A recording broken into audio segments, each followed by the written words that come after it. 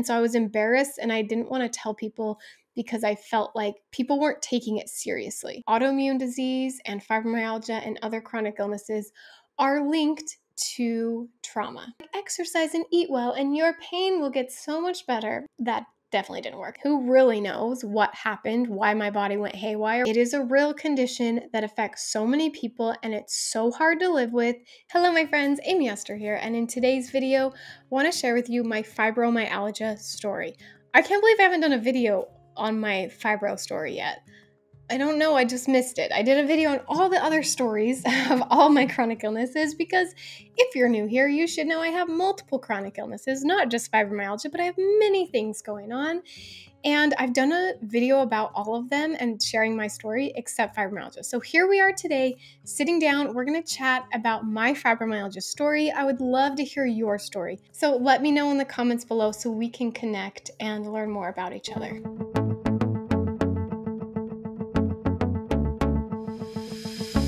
Hey guys, welcome back. If you're new here, make sure you hit that subscribe button, especially if you live with fibromyalgia and other chronic illnesses. You're definitely going to want to be subscribed to my channel so you can learn how to live the most amazing life while living chronically ill, because that's what we do here, you guys. I have fibromyalgia and many other chronic illnesses, and I live an awesome life, and I share it with you here on YouTube. So fibromyalgia is widespread pain and fatigue, really. I mean, there's more to it. If you have fibromyalgia, you know that. There's usually sleep problems and anxiety, depression, other things that go along with it, digestive issues, lots of things. But mainly the way that I've heard it described is widespread pain and fatigue. If you want to know more about fibromyalgia, I do have a video about it. I will link it down below, but let's just talk about my story. So something that I have found recently is I read a book called The Body Keeps the Score, and it's about how autoimmune disease and fibromyalgia and other chronic illnesses are linked to trauma. Now, that does not mean to say that everybody who has fibromyalgia has had trauma in their past, but that there's a correlation there. Not causation, but correlation, right? And I think that's so true. And based on my life, I feel like that is a huge part of my story. After I read that book, it was like, this makes total sense. I have random fatigue, random pain, and I don't know where it comes from. And could it be from some of the mental stress that I went through when I was younger coming out in a different way? So that is really interesting. If you've had any kind of trauma in your past, you should read this book. You should look into it. I'm not saying that your pain is in your head. It's real physical pain that you're feeling, but it could be coming out as a way to release emotions or other things, traumas and things that you are holding in. So just something to look into. Definitely part of my story. So let's go back to when I was a teenager. Now, I didn't get fibromyalgia or have any problems physically until a little bit later in life, but I had some emotional trauma when I was a teenager and I held it in. I didn't talk about it. I didn't let it out. I didn't do anything about it. I held it in and I thought, instead of feeling my feelings, I'm going to pretend they're not there and I'm going to work and I'm going to focus on school and I'm going to get 4 jobs and I'm going to do 20 credits every semester in college. That's what I decided to do. So that was through junior high, high school, and college. I kind of just held in a lot of emotions, and instead of feeling just I did other things. I buffered and didn't feel my feelings. So flash forward, I got married to my husband when I was 22, 23, 22. I think I was 22. Got married, and on our honeymoon, I got food poisoning. So it was about a week after we got married, I got food poisoning. My husband got it too. We had eaten the same dinner, felt really sick for 24 hours, and then he felt better. And I was like, okay, I guess mine's just taking a little longer. And then 48 hours go by, and then 72, and then it's been 2 weeks and I'm still sick. I went to lots of doctors trying to figure out what was wrong. I was having a lot of stomach issues, bloating, pain in my stomach, all of that stuff. And then over the next year, it started to, the way I describe it, it started to spread, right? Which I don't know exactly what happened, but it went from being gut issues to now I'm super fatigued. I can't get out of bed. Now I have these muscle aches. Now I have these worsening migraines. I had migraines already, but they're getting worse. And just symptoms all over my body, just feeling pain everywhere. And that was about a year. So it started as stomach issues. About a year later, it just, maybe not even a year, like 8 months later, it like transferred to the rest of my body. And then I was feeling sick everywhere. I was teaching school at the time. I was a high school math teacher, and it was my first year teaching, and I was miserable the whole time, even though it was like my dream job at the time. I just thought it was the perfect job for me, and I was absolutely miserable. And I went to doctor after doctor, got test after test, and they were all normal. They did all this blood work. They did CT scans and MRIs and all the things. And I ended up being diagnosed with a few things. I was diagnosed with SIBO, PCOS, endometriosis. None of it explained the fatigue and muscle aches and other pain symptoms I was having. And so I kept going to doctors. I kept trying to figure it out. And finally, I got to the point where I was like, I cannot work anymore. I quit my job. And right around that same time I ended up quitting my job, I got diagnosed with fibromyalgia. My doctor said, you have pain on both sides of your body, on the right and left, on the top and bottom. That's meeting the criteria for fibromyalgia. And then we'll do this pressure point test, which I did have some of the pressure points, not all of them, but enough that they said, okay, we're going to diagnose you with fibromyalgia. And I really felt, I don't know. I don't want to say this because I know other people have fibromyalgia. I'm not trying to put your pain, minimize your pain. But for me in that moment, if we're just being completely honest, I felt embarrassed by that diagnosis because of what I'd heard about it up until that point, if that makes sense. I had just heard that it was just something that you get when you're really old and there's no rhyme or reason for it. It's just this random pain. And I was honestly like embarrassed to tell people, not because I think anybody should be embarrassed about fibromyalgia, but because I was so sick that I had to quit my job and I couldn't get out of bed. And I would tell people and they would act like, oh, it's just fibromyalgia. That's so great. I'm so happy that you figured it out. And now you can just take a medication and you're fine. And I'm thinking like, no, that's not how it's working. Like, I can't get out of bed. I am in so much pain that I feel like I can't do anything. Every time I stand up, I feel like I'm going to pass out. Every muscle in my body hurts. And the people I talk to with fibromyalgia, it seems like they can function normally and I can't, because that's just what I had seen of fibromyalgia to that point. Now I know now that there's many people who live with fibromyalgia and cannot function normally and suffer, and there's lots of different levels of it. But I think in my mind, I'm thinking it's just a not a big deal thing, because that's what everybody acted like when I would tell them. And so I was embarrassed and I didn't want to tell people because I felt like people weren't taking it seriously.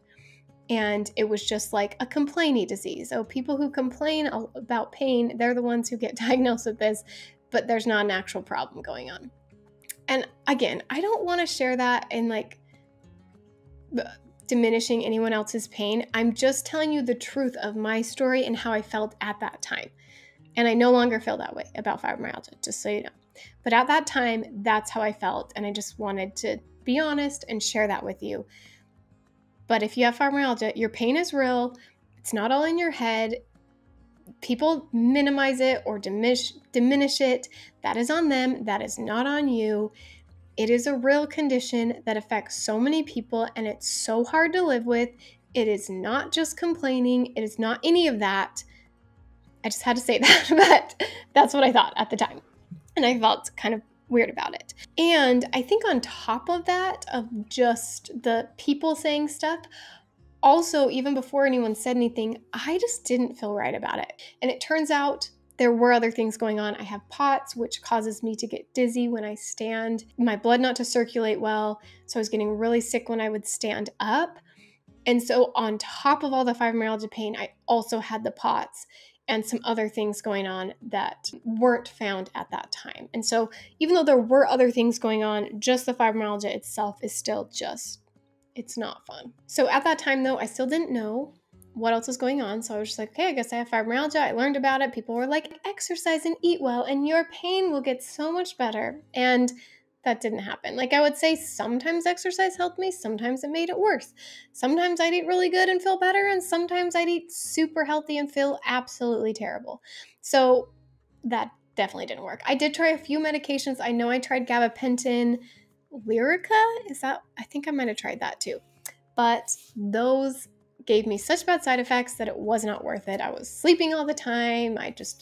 It wasn't worth it to me I feel like the benefits of it did help me a little bit in the pain wise, but the benefits weren't enough that it was worth the side effects, if that makes sense. They were just awful side effects.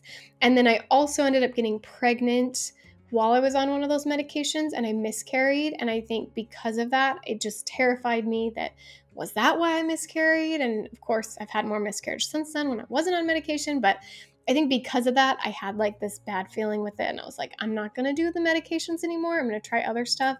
And so I did try them, kind of worked, not really. So a little while later, I did end up getting diagnosed with POTS, and that was when I was pregnant. I had figured out there's nothing wrong with me, as everybody says, and it's just fibromyalgia and you'll be fine. And so I was like, you know what, I'm just going to have kids. And the flexible schedule of having kids actually works really well for me. I feel like it's a good job for people who live chronically ill, honestly, because it's so flexible. Not that kids are easy. There's a lot of hard things that come from it. But for me, it gave me some purpose, which is something that I was lacking. I knew I couldn't work. I could not do a job for someone else, and I tried to start my own business at that time. It did not go super well, but I found that I just needed some purpose, and so I ended up having kids. That's a whole nother story because I dealt with some PCOS and endometriosis that made that a little difficult, and some miscarriages and all of that stuff. But then when I found that I had POTS and started treating my POTS symptoms, I saw a lot of help with my POTS symptoms, and definitely still have a lot of the fibromyalgia pain that doesn't link to POTS, if that makes sense. Because for a while I thought maybe I don't even have fibro, but then as I've looked more into it, I think I do. And then just like a year ago, I started going to trauma therapy. I started doing EMDR, and I started talking to my therapist about it, and she's like, I wonder if you got married and you had all this trauma that you were holding in and not feeling your feelings and your emotions, and then you got married and felt safe. I wasn't physically unsafe, but emotionally safe, if that makes sense. Like I finally felt like, okay, now I'm kind of starting my life over. I'm starting a new life with my husband together, and we are going to have our own experiences together. I can leave all that behind. I can relax. And doing so let out all of the emotions I was feeling, but putting them into physical symptoms, if that didn't make sense. But that book, The Body Keeps the Score, explains it a little better. I think the title of it it's just a good title. Like, the body keeps the score. If you're holding in these emotions, they're going to come out some way. Now, I did have night terrors. I have another video on that, but I've had pretty bad night terrors, especially after I got married and after I had kids. I got really bad night terrors. Those have gotten better through the EMDR, so I do think that was part of it. But I also think my physical pain was part of that trauma and emotions that I wasn't releasing before, that then my body's like, we gotta release this somehow. So it came out in night terrors, it came out in physical pain of fibromyalgia and the fatigue, and my body was exhausted because it was fighting for so long, and then it finally just gave up, which is why this is a theory, obviously. Nobody can prove this, but which is my theory as to why I got food poisoning that never went away, because my body was like, we're done fighting. We're relaxing. We're not doing this anymore. We are releasing this, and in turn released pain and fatigue. Because what's super interesting is that if I'm having a lot of anxiety, if I'm feeling stressed, my fibromyalgia gets worse. My pain gets worse. My fatigue gets worse. I feel more nauseous. I feel physical symptoms when I'm having a more emotional experience. And although I don't think, at least right now, from my experience, I don't think that the therapy I've gone through that has taken away my night terrors. I used to wake up screaming every night, and now I don't. I used to be so anxious to go to bed that I just lay there awake for hours. And when I say hours, I mean like 4 or 5 hours. Just lay there awake, can't sleep. It has helped that. And in some ways, my physical pain is a little bit better right now. My fatigue's a little bit better.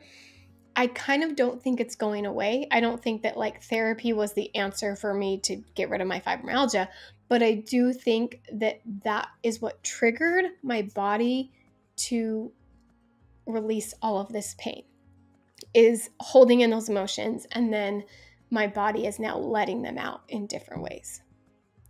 That's what I think my story is. It's definitely up for debate. I mean, who really knows what happened, why my body went haywire, why I feel all this pain and fatigue. But I'm just learning little bits every single year that's like kind of putting little puzzle pieces together. Maybe I won't have the full puzzle till the next life, but for now, that's my puzzle that I have kind of put together. The timing just seems too coincidental to me, especially after the way that my therapist described it after reading The Body Keeps the Score. So interesting. I will link that book down below, by the way, if you're interested in reading it. But I'm interested to know if anyone else had any emotional trauma that you think could be linked to it. Or what's your story? If that's not your story, let me know your story down below. Okay, you guys.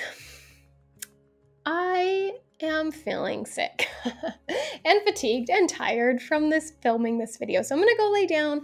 I hope you'll lay down too if you're feeling sick. If you're feeling like you're having a good day, I hope you get up and do something awesome with your day. Either way, I hope it's awesome. Whether you have an awesome day laying on the couch or you have an awesome day cleaning your house or going to work or whatever it is you want to do, I hope you have an amazing day. If you're not yet subscribed to my channel, make sure you're subscribed. Hit that like button if you enjoyed this video, and I'll see you in my next video.